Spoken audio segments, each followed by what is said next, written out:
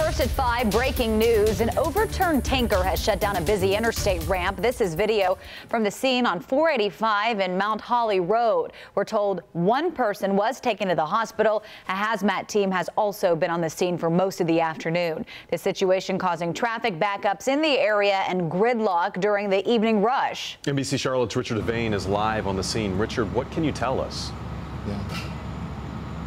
Yeah, let's give you a quick update on those injured. We can tell you that 2 people were injured, taken to the hospital, both the driver of a car as well as the driver of that 18-wheeler. You can see the car in the distance right over there.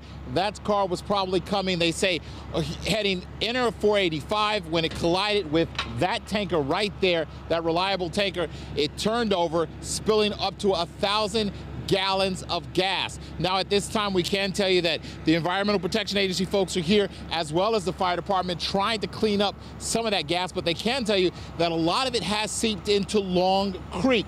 Yes, some of it seeped into Long Creek, so they have the EPA out here as well. They tell us that actually in situations like this, they may even have to, after the EPA checks out this scene and clears it, they may have to actually dig up the asphalt here because of that gasoline that seeped into the ground. As you said, Mount Holly Road, Highway 27, at this part before 485 has been shut down, so there are alternate routes, as we heard Beth tell us a little bit ago, to go around Morris Chapel Road. This will be this way for at least the next several hours as they try to clean up this area and then make sure it's okay for people to drive on. Again, 2 people taken to the hospital. Cleanup will continue for hours. We're here at Mount Holly Road. This is Richard Devane, NBC Charlotte. Richard, thank you.